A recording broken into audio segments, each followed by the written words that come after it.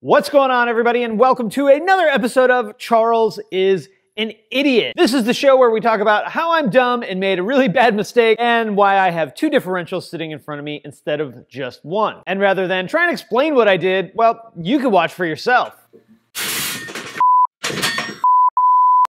In taking down this differential, which is the one that came out of the black R32, I missed a very key step in the repair manual to remove one snap ring on this plate right here, which resulted in this cover going kaboom. And of course, I didn't trust my gut on, hey, this doesn't feel right, Charles.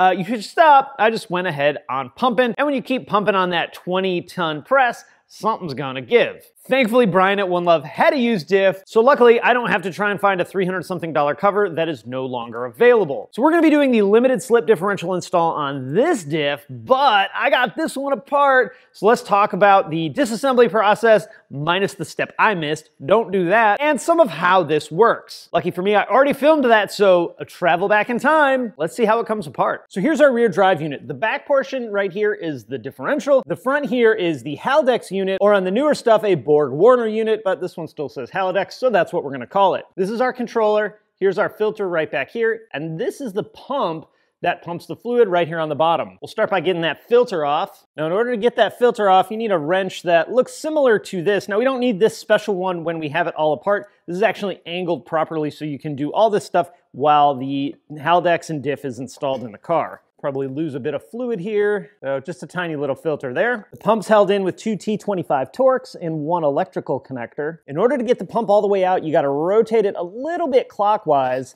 and then if you kind of wiggle it back and forth, you can get it enough to get a screwdriver back behind it and pry it out. We're also probably gonna lose some fluid here. Here we go. There's actually a special slide hammer tool that you're supposed to use in order to get it out, but we're not gonna do that. What we're gonna do is we're gonna inspect this screen here at the end for any kind of metal debris, buildup, or yuck. And if you see that, just go ahead and clean that all out. That way when we go back together with it, it's not just a partial filtering. So we'll set this to the side and we'll clean it right before we go back together with it. But as you can see, most of that stuff just wipes right off. If you have a ton of metal trapped in this screen, odds are you might have a more severe Haldex issue, and you'll probably want to get that taken care of. Next, we're going to take the Haldex controller off the side here, two 4mm Allen screws. So this little guy right here is our controller. Also, I'm looking at this gasket here and looking at, like, it's kind of sad, and then remembering that I had a similar gasket that I didn't know what it was for in the box of parts that came with this R32. So check it out. I think this gasket is that gasket. So we already got a new gasket, which saved me probably like $2, but hey, I'll take it. Next, I'm gonna try and pull this drain plug out. Now, typically you wanna take the fill plug out first. That way, if you can't get the fill plug out, you don't take the drain plug out and drain all the fluid. We gotta get this out either way, so if some weird reason we can't get one of these two out, we're gonna have to make do. That one luckily came off somewhat easy. The fill plug is a 6mm in a plastic housing, so hopefully this comes out pretty easily. Why did you just say that, Charles? Okay, it came out pretty easy. Whew. Bullet dodged. Now we're gonna lay this down, drain whatever fluid's left, which is not really any. I'm gonna go ahead and take the cover off the side here next. Ooh, look at that nasty fluid coming out of there. We are making a mess. We know we gotta at least get one new bolt, but we'll probably just end up cleaning this entire thing out and getting a new seal if we can, and 4 new bolts. Next up, we got to remove this nut right here because this whole assembly is going to come off before we take the Haldex off of the diff. Now, there's a special tool that you're supposed to bolt on here that holds this unit while you break it loose. I don't have that exact tool, but I'm going to test drive using our fan coupler bolt tool. That's what you needed. That had a bunch of red Loctite on it. Okay, next we got to get this flange off. Now, the way that you're supposed to do this is with a 3-fingered puller piece. I gotta be honest, I don't love the idea of like grabbing it the way that you're supposed to grab this, according to the repair manual. So we're gonna give that a shot, and man, I hope we don't break, I don't care too much about the puller. Like, I don't wanna break the puller, but I definitely don't wanna break this flange. And let's hope for the best here. Oh, luckily that's not, oh, I'm pretty happy about that. It's not like smash pressed in there. Oh, I'm so relieved. Next, we need to get this front cover off. 4 15mm bolts. Give this front cover a little tap. Then we can use the 2-knot screwdriver method to hopefully get it the rest of the way off. Oh boy. Oh boy. Okay, well, I don't think these things were supposed to come out with that. Okay, well, that's all out. I don't think this was supposed to come out with this, but it did. So luckily the only thing that fell out was 2 of these little roller bearings here. All the rest of the stuff stayed in place. So yeah, I guess we're good there. Okay, it looks like our next step is removing this clutch stacks out of here. I got a 90-degree pick. We'll just go back behind it. Hopefully we can pull it all out as one unit and nobody gets out of place. Okay, gently. Got it. And got it. Okay, so there is our clutch stack. We got to get this line back up before we go back together with it. Luckily, everything looks pretty happy in here, so that's good. There's a little bit of wear right here on this metal part. Not something I'm going to worry too terribly much about. It's important to make sure we keep this all in order. We don't want these getting out of place because it's probably steel plate, clutch plate, steel plate, clutch plate. So there's actually one of these teeth on this outer ring that's flat, and that has to go in a little gap right there. So I'm gonna hold it like this. I'm gonna walk away. I'm gonna magically, after an unknown amount of time, come back with zip ties because we're gonna zip tie this all together to avoid any potential catastrophe. All right, now we have our Haldex clutch pack all safe and sound. Our next step is to take off these series of bolts that hold the Haldex unit to our differential unit. This is probably the part that I'm the most uneasy about as far as removing hardware. So we're gonna douse these with some penetrant. We'll break out some heat if we have to.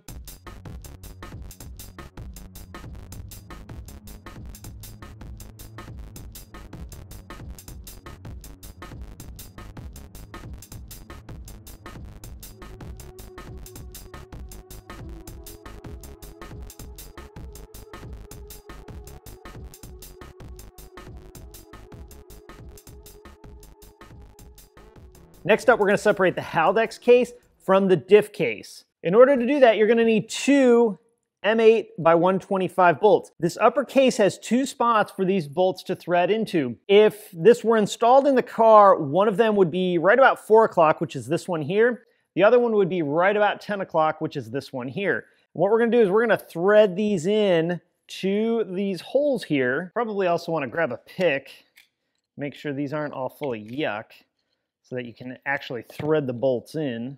You want to kind of tighten these in stages together so that one side isn't all the way tight and one side isn't completely loose.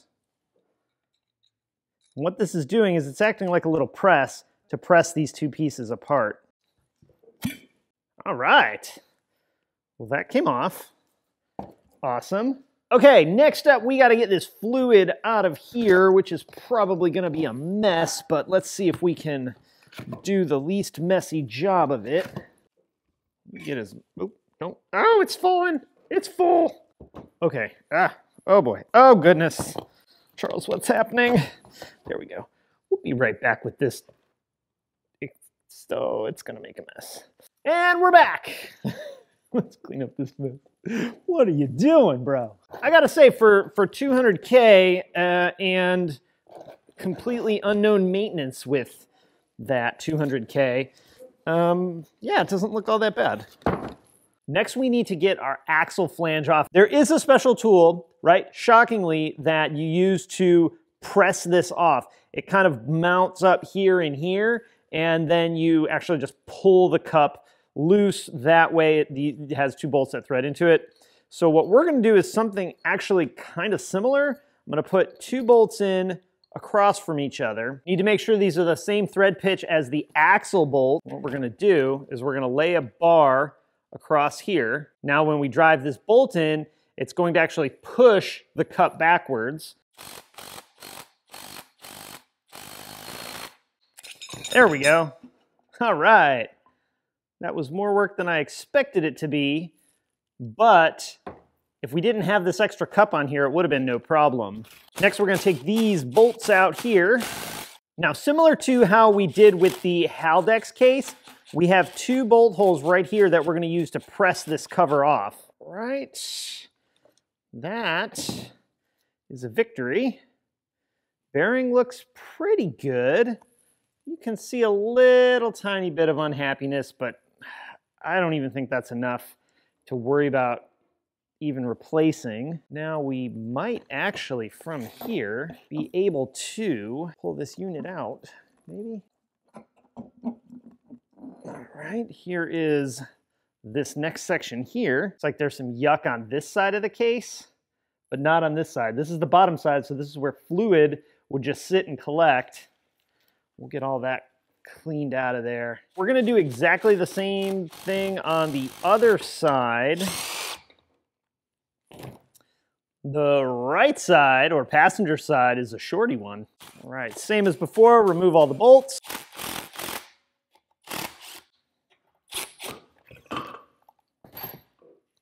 Okay, here is our non-limited slip differential unit. I don't know the maintenance history of this car, if it's ever actually had a diff service or not. Now for this part right here with the actual differential on it, we are going to need to press these 2 pieces apart. So off to the press to use the press. The only real concern here is I want to be careful not to damage any of the points of the cover. We're going to be replacing the differential portion, so that's not a huge deal. But either way, we want to be careful and make sure we don't damage anything.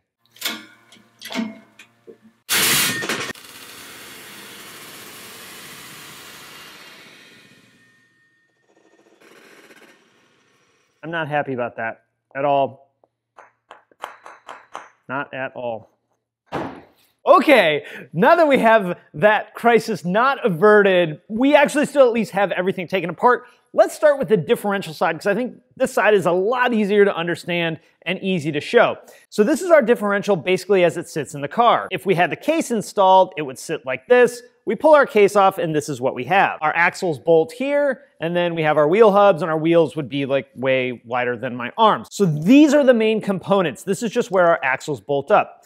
This is the gear that is driven by the gear through the Haldex unit, supported by a bearing on each side. And then there's actually another bearing that goes right here. It's the ball bearing that's pressed on, part of which what I exploded. This can work as one unit. Everything's connected, our wheels are going forward at the same speed, and it kind of does this number right here. Then what we have is our wheels turning different speeds, either this wheel turning faster or this wheel turning faster. This is a very dramatic interpretation. These spider gears inside of this unit allow these 2 pieces to turn at different speeds. So as we turn a corner and our inner wheel is turning a different speed as our outer wheel, these gears compensate for that and allow the car not to go jud around a corner. The part that we're going to replace is this piece right here with a limited slip differential, which means that it allows it to have that open rotation up into a certain point, and then it'll actually start to lock them together and act more like a solid diff. Now this stuff's pretty basic as far as its assembly goes. It's held in with splines and snap rings on each one of the pieces. So this is going to be one axle, flange, here's our diff. This is our other axle flange that connects all the way through to the diff. Now this is actually not splined to the shaft that goes through it because the diff is splined to this piece like that, and then the axle is also splined to the diff, kind of like that. So this doesn't need to be splined to this directly, it's kind of indirectly splined. As far as diffs go, about as basic and simple as you're gonna get. The interesting part of this whole rear end assembly is actually the Haldex unit, which is the all-wheel drive controller. Okay, these are basically all of the parts and bits from our Haldex unit. Now, let's kind of work backwards from the back of the car to the front of the car, and then we can get some of this stuff out of the way. So this was our piece that we had that was splined in with essentially the rear axle. So this is drive and driven, similar to a ring and pinion on like most four-wheel drive or rear-wheel drive cars. They kind of ride like this. This gear, when it rotates, drives this gear, right here, then all the other stuff on the rear axle is driven, and that's how we get the rear wheels to be powered. What we're left with is essentially the Haldex unit, or the all-wheel drive control unit. So the way this sits in the car is sort of like this. Then all these pieces here live inside of this housing. This housing is pretty basic. It's the housing for all these stuff.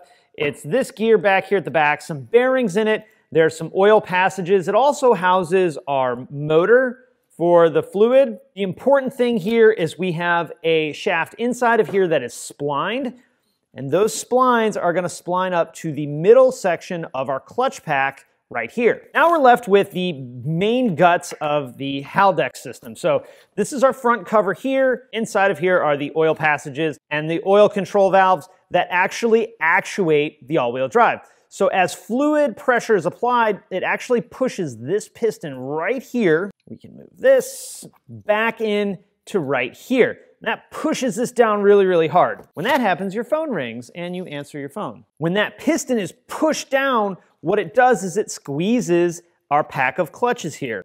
So these clutches ride inside of here. Now, this is a bunch of different parts, but kind of two main things. We have our inner part, our inner splined part, which is this. This gear is locked. When I say splined, I mean locked to the shaft inside the case. These here function a lot like either a DSG clutch pack or a regular automatic transmission clutch pack. We have friction discs and we have steel plates. The steel plates are internally splined, so the splines are here. So when they go over this piece that splines to that shaft, they're also locked in place. They're going to turn infinitely together, till it fails anyway, with this gear right here, and then in turn with that spline shaft. The friction discs, however, are externally splined. So rather than being splined to the gear that the steel plates are splined to, it's splined externally to our drum right here. So what that means is when fluid pressure is not applied to our piston here, it's not pushing down on this section here, it's not squeezing these really tight, this gear essentially just free spins inside of this drum. But when fluid pressure is applied and it squeezes these clutches really, really hard together, it locks all these parts together and makes for one rotating mass. Now there's probably some slippage built in, it's probably not 100% lock. Essentially, that's how you can achieve sometimes no all-wheel drive engagement, and sometimes I think it's up to like 47% all-wheel drive engagement. And what we do with a tune or an upgraded controller is we increase how much pressure and how fast or how soon that pressure is applied to give us a more thorough all-wheel drive system. Now I have also seen, actually it was really, really cool, some dude in Italy actually designed a replacement for this entire clutch pack here. That's one solid unit, which means that it's permanently splined from this drum, which this is attached like that, and this bolts to the prop shaft, to our output side here, which drives our ring and pinion gear. So you have a more full-time, actually, I guess a complete full-time all-wheel drive system instead of something like this, which, let's be honest, we call fake all-wheel drive for a reason. Now, short of a pump motor failing, this is actually a pretty good system, and it works really, really well for what it is. All right, now that we understand how all these goodies work, we're gonna put a limited slip differential into this one. Now, I haven't quite figured out whether I'm going to completely strip this all out and vapor hone or powder coat or any of that stuff with this whole rear end unit.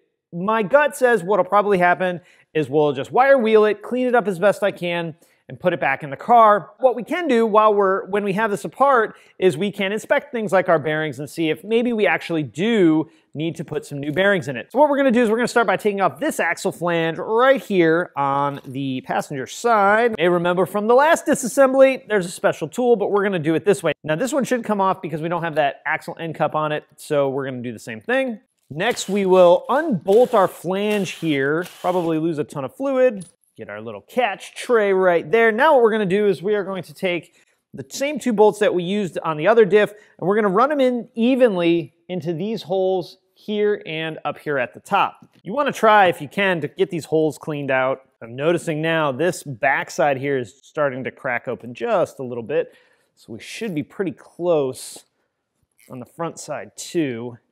Ooh, that sounded nice. Now we actually are going to have to take off both of our axle flanges, and the reason is about right here into our diff. This longer axle flange actually has a circlip that goes into the diff, and we have to overcome that tension of the circlip, which is not that big of a deal. We're just going to do exactly like we did with the other one. We'll use our bolt and our little bar, or in this case, a wrench. Now we got this guy out. Boom. Now I was trying to cheat the system and I couldn't. Now we can pull this guy out, and here is our non-limited slip differential. Also, differential fluid, especially when it's bad, is the worst smell in the world. Prove me wrong if you don't believe that, because it's awful. So now we're gonna pick up where I made my dumb mistake on the first one. Behind that axle flange is a seal. What we're gonna do is we need to remove this seal because behind it, there's actually a snap ring that we need to get out. So we'll use the seal remover and be real careful. Now we have access to this snap ring. We'll get the snap ring out. Then we'll take this unit over to the press, and it should press out super simple, unlike the last time where I completely exploded the unit. And then when we go back together, we'll clean this all up with a wire wheel or something like that. So our new seal is gonna go in much nicer than this one came out. You definitely wanna make sure you replace both ends of these seals. You might be able to get away with not doing the other side. However, this one, you pretty much need to replace. Now, you also may be able to fiddle a pair of snap ring pliers in there in order to get it out. However, if you're spending $1,200 on a limited slip differential, don't cheap out. I think these are like $25, $30, so they're not cheap, but I'd hate for you to get it all the way put back together just to find out that you got a leaking axle flange seal. This, however, is the limited slip differential that's gonna be going in the car. As you can see, they're very much the same size. They spline in pretty much exactly the same. This one just has all the gears enclosed in its housing. It doesn't have these spider gears that you can actually see. Now, unfortunately, some of the parts that I had for this reassembly are back ordered, so I can't finish this job and putting it back together. Now, my question to you guys is, do you want a step-by-step DIY on this? You can actually do this part while the whole diff is in the car. Obviously, it's not as easy as doing it here on the bench, but it beats taking it out of the car in order to just replace this piece. When we look at this case, it looks terrible. Especially when we're doing all the other work on this car and have some parts that look beautiful, this case looks like trash. What I'm actually gonna do with it at this point, I'm not sure. Vapor honing is very attractive. That should restore this back to that really nice, like new aluminum finish. That's kind of where I'm leaning. To do that, I will have to disassemble the whole thing. I'm not in love with taking the Haldex apart. There's some special tools that I don't have, and actually the dealership doesn't have either, in order to get that whole case apart to where I would feel comfortable sending it somewhere that's going to use any kind of media to clean it off. Now, you will need the press going back together as well. Something else you could try is putting the diff in the freezer, putting the cover in something like a toaster oven. I have a powder coat oven that I might throw it in. That'll create a pretty big temperature difference, shrinking down the diff, expanding out the bearing of the cover with the roller bearing inside, and it might sort of slide together. If not, I'll just press it together. It's not that big a deal. You saw how easy it came apart when I'm not being stupid. So it should be a super simple press together thing. Now, as a treat for sticking around to the end, that's something I don't think I've actually posted on YouTube yet, some of the color strategy that I'm going with the car. So this was powder coated this beautiful purple, and this is one of the only like non-engine parts that that are going to be powder coated any kind of color. So this is gonna sit right back here on the back of the diff like this. Yeah, definitely like this, or maybe, no, definitely like this. So this is gonna live right back here, which is why I don't want this to be all nasty and ugly, and this be this beautiful, beautiful purple color. So we'll get some level of cleanup. In fact, if you guys have any suggestions on how we can get this cleaned up without having to disassemble it, please let me know. That would be mad helpful, because like I said, I don't want to take everything apart if I don't have to, but I do want it to look at least a little bit better than it does now. So with that, I'm out. Have an awesome day. I'm excited about this too. Boy, how pretty is this? Have an awesome day. I'll talk to you again next time. Bye-bye.